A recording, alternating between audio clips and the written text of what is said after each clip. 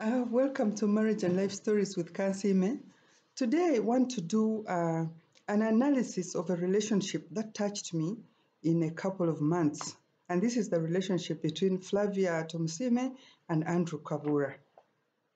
Probably everyone who reads newspapers and listens to radio or maybe on social networks heard about the unfortunate event that folded in the lives of these two people, which involved cheating.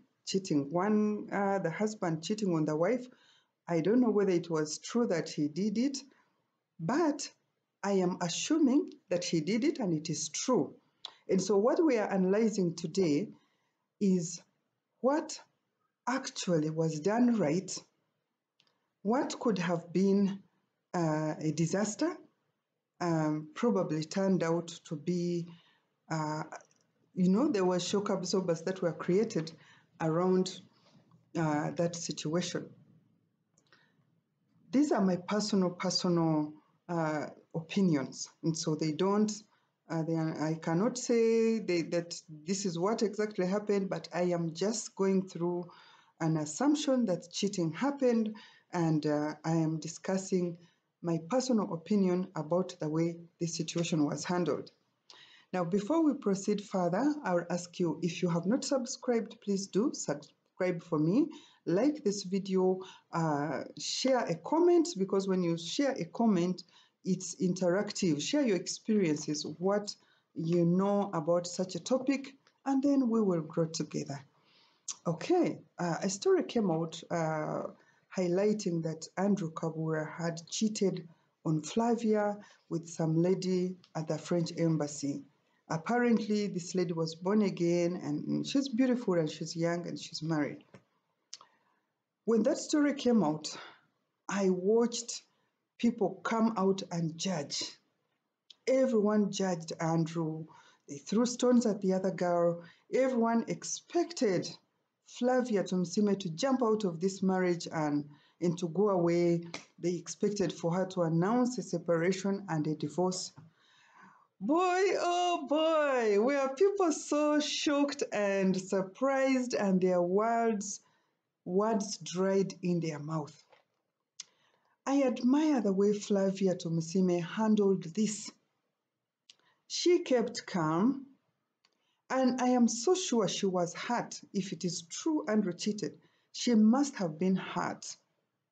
She must have been hurt to the bone, because this was a sign of betrayal, a sign that will probably even make you feel inadequate. It was an action that will make you feel you are not good enough.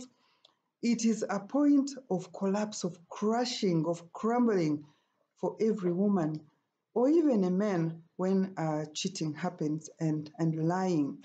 And then worst of all, when it comes into the public, and then you have statements coming out, you have everyone throwing their opinions around, it can be so heartbreaking.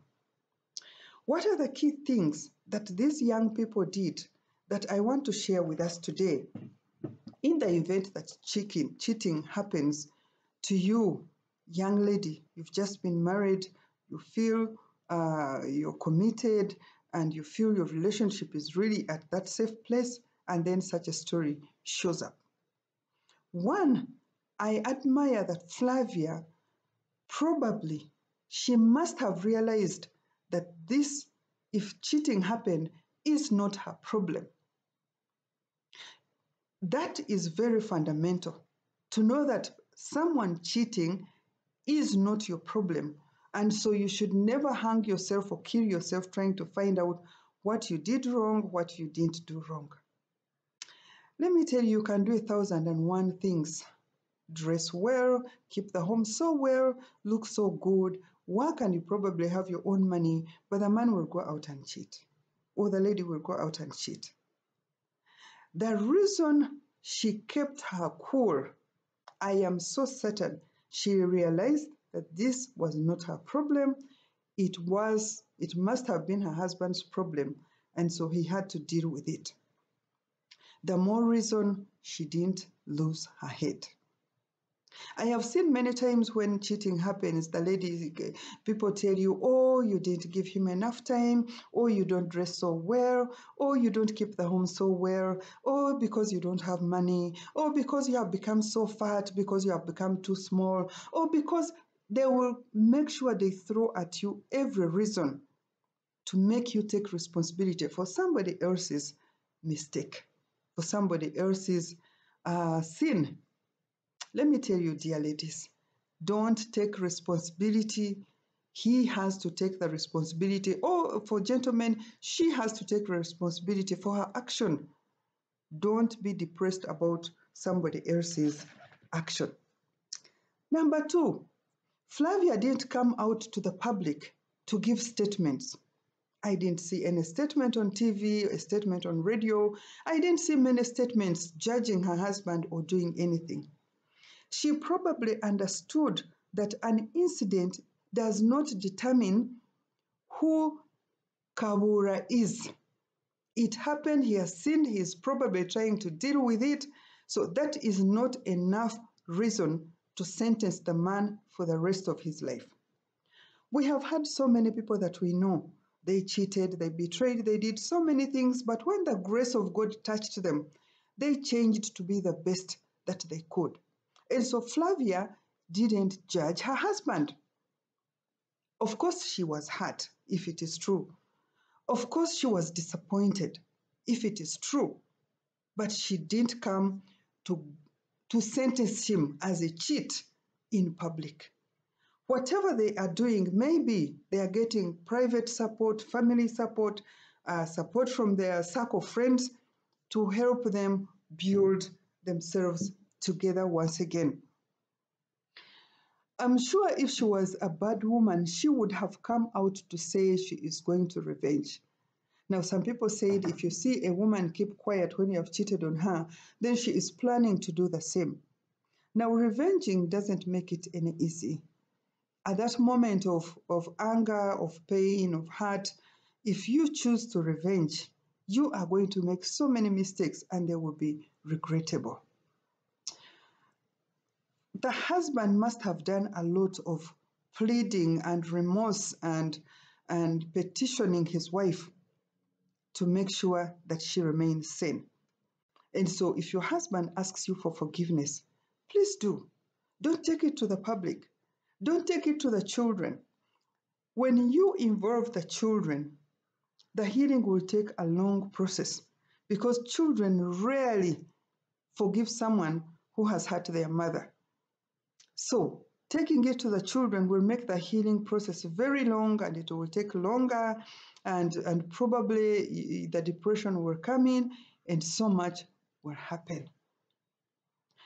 Let me ask a question. It's a simple one. Now, if your husband cheats, okay, and you pack out of the house, you're probably married 2 years or even 10 years, you're still young. If he cheats and you pack your bags and get out of the home because he has cheated. Now, 1 year down the road, if things don't work out and you're back together, the husband, of course, will marry another woman and she will come in the home. She may never marry, but he will continue the business and going out with other women. Now, let me tell you what is going to happen to you, young lady. You are going to start also sleeping with other men. Yes, you will be sleeping with other men, and it will not be young men. They will be married men. Now, do you see how separating because of cheating has landed you to do the same thing that was done to you and you've done it to another woman? And so I will encourage you, stay in that home and work out a solution and make this marriage stand better.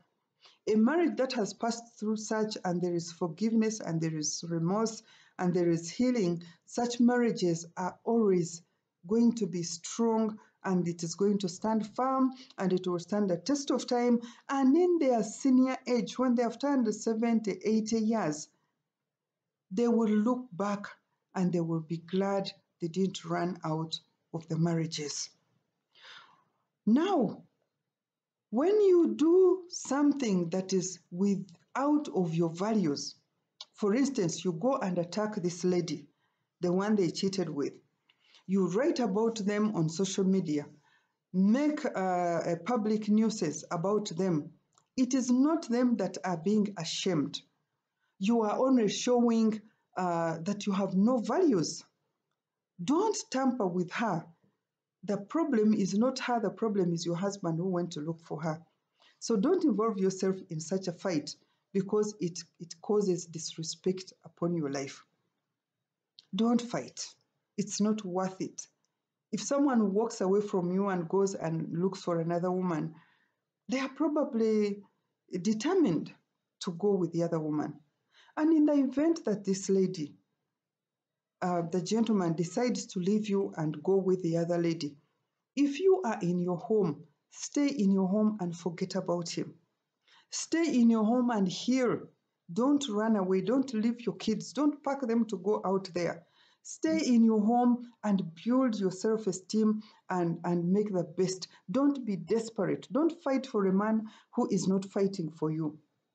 Ask yourself, is this man chasing me or he's chasing the other one? If the two of you run, okay? If the side chick or the mistress or the girlfriend is running and you're also running, who is he going to chase?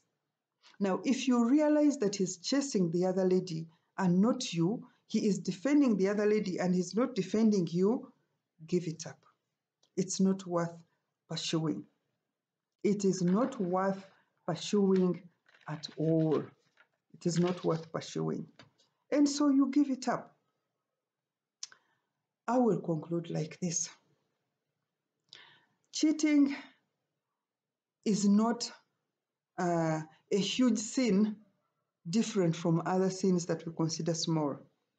A person who lies, actually the Bible calls liars children of the devil because the devil is the father of liars. A person who is jealous, a person who is proud. Remember, pride is the only sin that threw Lucifer from heaven to the lost glory that he is suffering right now. All those are the same sins, even cheating and lying and hate and witchcraft. All of them are sin. There is no small sin, there is no big sin. So if you are able to forgive one sin, even cheating you can forgive. For the sake of forgiveness, let's give our marriages chances. Let's not run away at every small thing that comes. Let's learn to know that if this has happened and we get out of it today, we can grow stronger and we can be able to be better.